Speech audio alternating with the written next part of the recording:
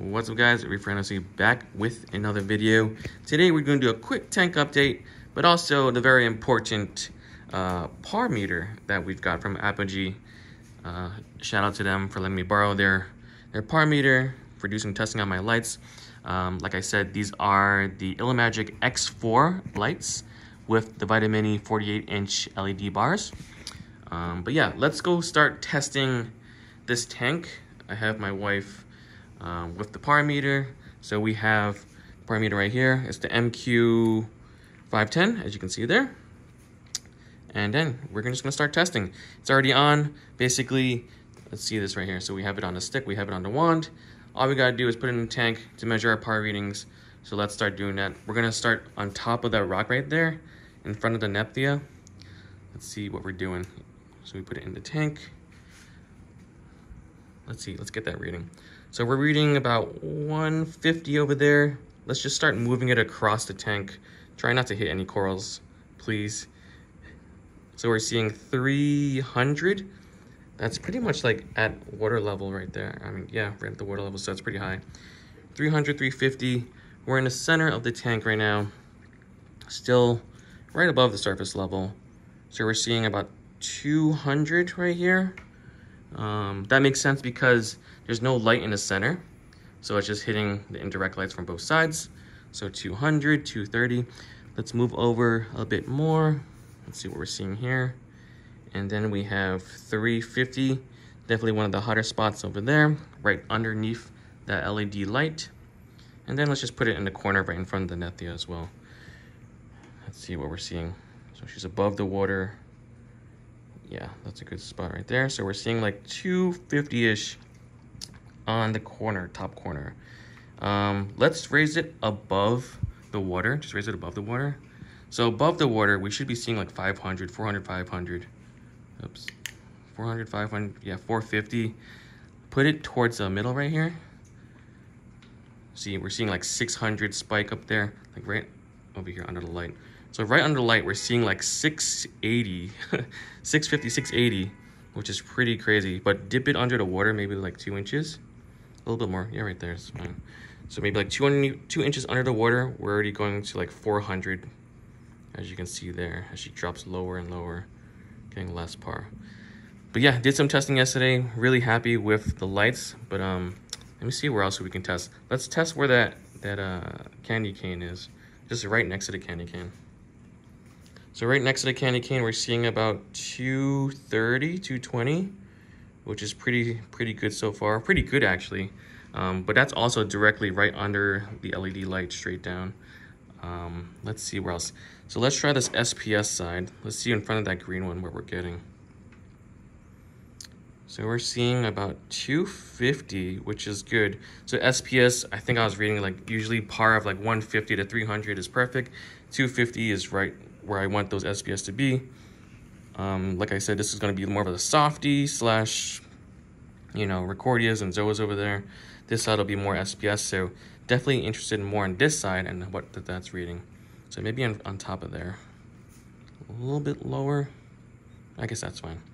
So we're seeing about 250 right there as well, which is perfect for the SPS. I also want to test this. So you see those two green slimers.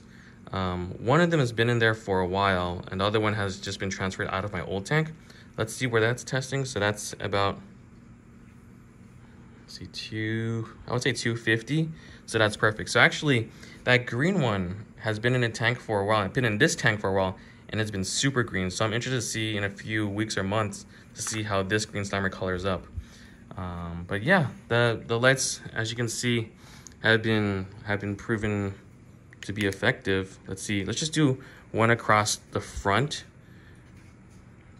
So just keep going across the front. So across the front, we're seeing about 100 to 150, 200, 250. So that's perfect because they're not directly under the lights, but are still getting a respectable amount of par for this tank, which is great. But yeah, I think we're good on testing. Thank you for that. But yeah, this is the Apogee MQ510. You can get this from bulk Reef supply. You can borrow it for, I believe, 80 bucks or 100 bucks. Hold on, let's give this off to you. But yeah, thank you. All right, we're gonna go on with the tank tour. Let me just put this away, put it in there. Okay. All right, so tank tour, as you saw, the PAR is reading phenomenal. This is under the Illumagic X4s and the Vitaminis. This is on their mixed Reef preset. This is not even my set. This is not even like customized or anything. This is their preset.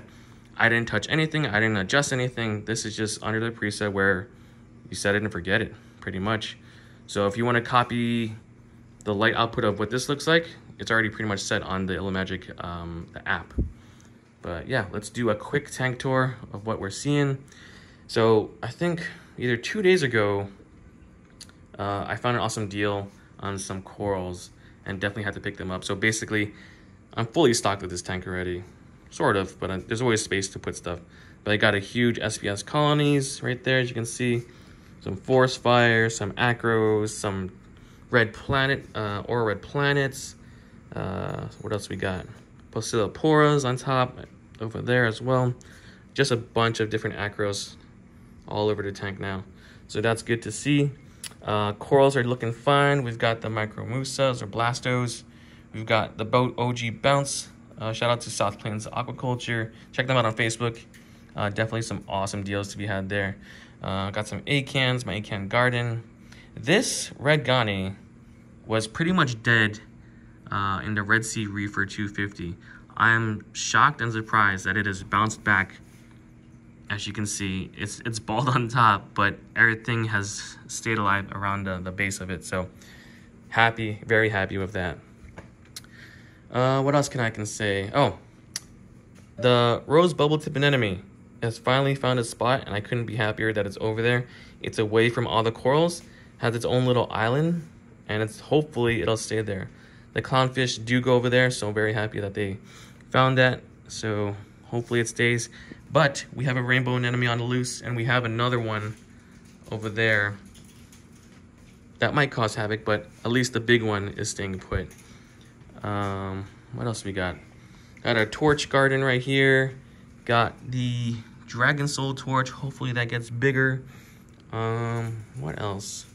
Some Ghanis, some Alvaporas, some more torches. But yeah, the tank is looking really good. I'm probably gonna make some frags, some stuff, just because stuff is already outgrowing this tank, especially the Nephias. Sold a few frags of them for really cheap. So if you're interested in New York, definitely have some cheap frags available for you. What else can we say? We got the Flipper Edge, new product from Flipper, double-sided blades on both from top and bottom. Has been working really well for this tank. Also, haven't had any coralline algae, so we will put that to the test to see if it works out. What else can we say about this tank? Yeah, I think this tank is on cruise control right now. Let's do a quick peek at the sump.